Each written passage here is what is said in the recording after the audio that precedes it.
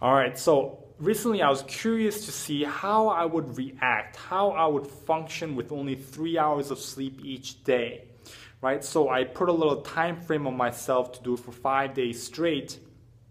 And so what ended up happening was I only did it for 4 days straight because on the fifth day I was completely knocked out and slept for 15 hours straight.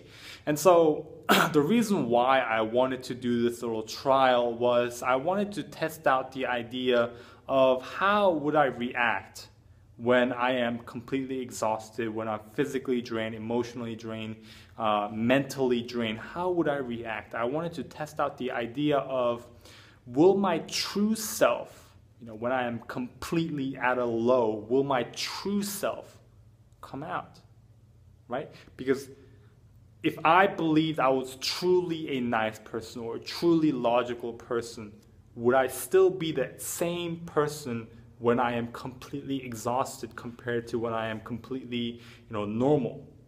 And what I found out was that is not the case. Normally on a day-to-day basis, I think I'm a logical person, but with a lot of lack of sleep for continuous, multiple days, I became very irritated, I became very emotional, and I was very frustrated.